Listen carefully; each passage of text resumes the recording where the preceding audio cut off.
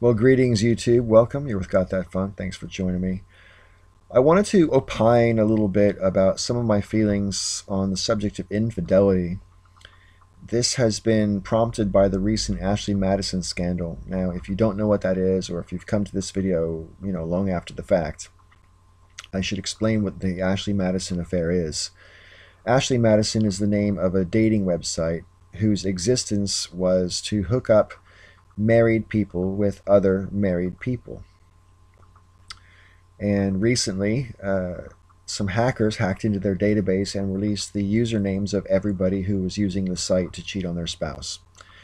This goes around the world and spans many countries, and I think I'm right in recalling the number of people whose names have been released is, in the millions. So it's a pretty big deal, and I'm not going to go off on all the tangents I could go off on about the ethics of the hack, or why Ashley Madison deserves to be sued out of existence, because that's what I think should happen for their part in this whole problem. But what I really wanted to talk about with this video was how disturbed I am, how disappointed I am at how many people I've witnessed who are positively gleeful that the people who are cheating on their spouses by using Ashley Madison are now being found out by their partners, and their partners will therefore be in a position to divorce them if they want to, or whatever. And we are all welcome to have our own opinions. This is mine. I'm not trying to take your opinion away from you. If you're happy that these people are getting busted, well, I don't agree with that mentality at all. Because here's a few things I think you should consider. First of all, let me make clear, I don't think infidelity is okay. I don't think it's moral, for sure. And I don't agree with it. I've been on all three sides of the infidelity triangle in my life at some point. I've been cheated on by at least 3 of my partners that I know about for sure, and probably 2 more that I have got a pretty strong hunch, but I don't necessarily know. I have been the guy that your girlfriend was cheating with. I've been that guy a couple times, actually. And exactly once in my life, I had sex with someone who wasn't my partner. And so I've been on all 3 sides of the triangle. The fact that the side that has the preponderance of experience is the side where I've been cheated on. So I know exactly how it makes you feel when you get cheated on.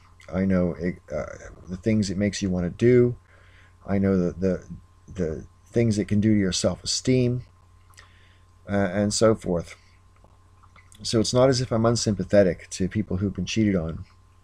And it's not as if I'm a serial cheater. I cheated 1 time, and that 1 time I specifically did what I did to see if I'd regret it. And at the time I calculated that if I did regret it, I'd have to tell my spouse and let her decide what to do. And if I didn't regret it, then I had to break up with her, which is what I did. So that doesn't excuse what I did. I dishonored my marriage. That's a fact. And I don't shrink from that basic, ultimate fact. But as you can see, I, like everybody else who does something they know they shouldn't be doing, rationalized what I did.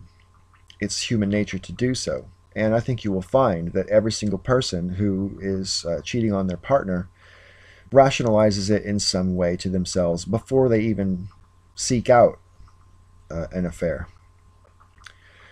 So again, let me stress, I don't think it's okay to have an affair. I don't think it's okay. When I was the guy who your girlfriend was having an affair with, I don't think that's okay either. It's fucking shit. It's a shit thing to do.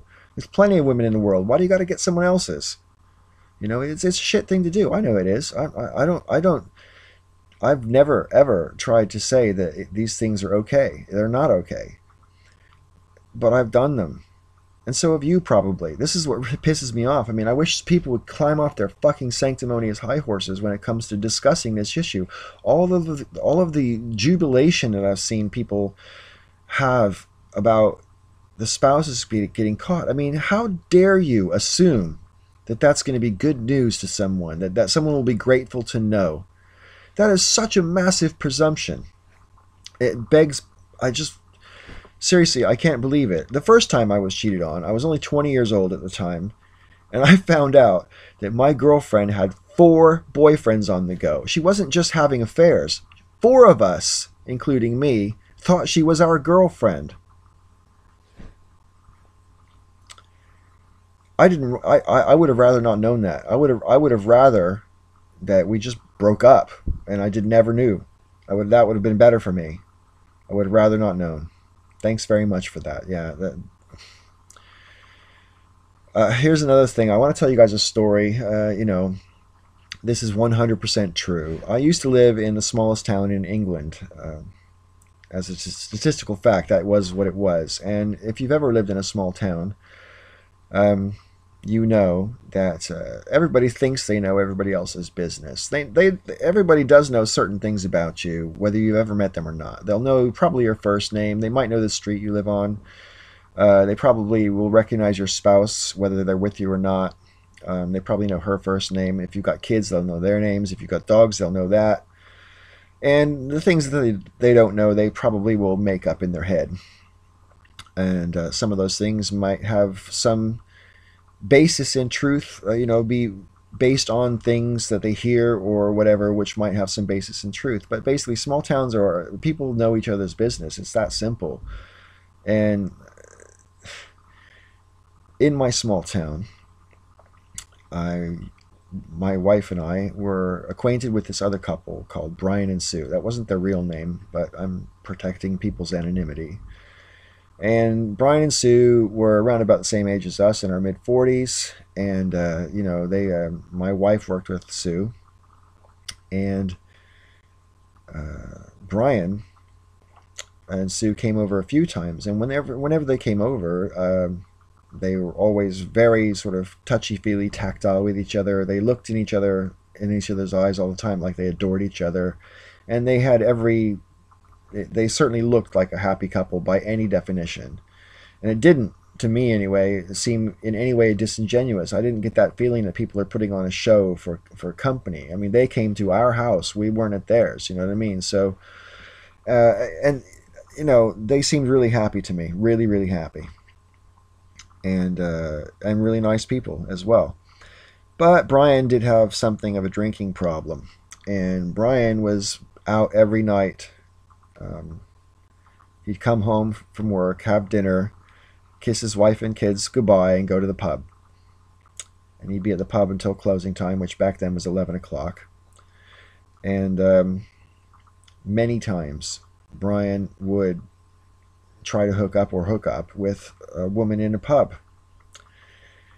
And virtually everybody in our small town knew about this, except Sue. Or did she? Did she know, or didn't she know? She certainly knew her husband had a drinking problem and came home drunk every night. That much was certain. Now, to this day, I don't know if she knew. And to this day, I don't know if they're together or not now. But the thing is, virtually everybody in town knew about this. The guy was a total philanderer. He probably pulled at least once a week. And that being the case, he didn't have to go around saying, hey, don't tell Sue, that you saw me tonight or whatever. He never had to say that to anybody. Because in our little small town, people knew when to mind their own business and when not to. They might talk about each other behind closed doors, but they didn't tell Sue. Why do you think that is? Could it possibly have anything to do with the fact that Sue looked and acted like she was really happy and loved Brian? I don't know if she knew. But let me ask you this, viewer. If you were living in my small town, would you have taken it upon yourself to go to Sue's house and knock on the door and say, I don't know how to tell you this, but I saw Brian kissing Melissa last night? Would you do that? Would you take that risk of shattering her illusion? She thought she was happy. She thought she had a man that she loved. Maybe she knew and did love him anyway. Maybe she thought, you know what? I love him regardless of the fact that he fools around. But then you come along and drive home the humiliation now that someone acknowledges to you that they know it's ultimately humiliating. And it might change the way you feel about how you decided to live with yourself. This is only one example. And there are many. I've had friends who were women who have been in domestic violent abusive relationships, and they're afraid to leave. They're afraid that if they leave, he might kill them. But it might seem odd, but they are not afraid to have an affair.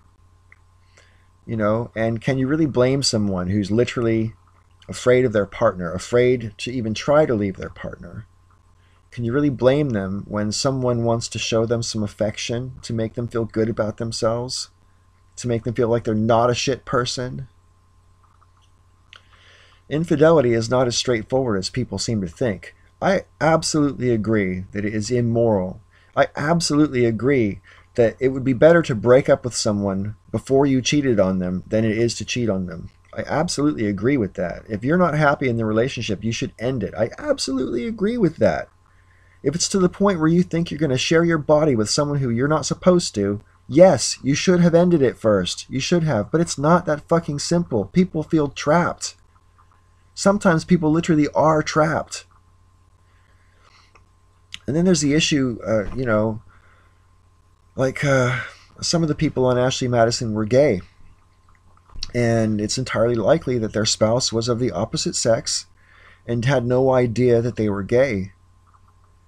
And it just blows me away that the people who are happy that these people are getting busted are happy because they think their spouse is going to welcome the news. Some people will surely get divorces because of the Ashley Madison leaks. And, you know, I just don't think these issues are as straightforward and clear cut as, the morality of cheating is one thing. But being glad, thinking it's a good thing that lives are going to be shattered, families will be completely destroyed, even if it is in the long-term better interests of the person who's being cheated on, that short term is going to fucking suck. How dare you celebrate? These people are going to be in pain.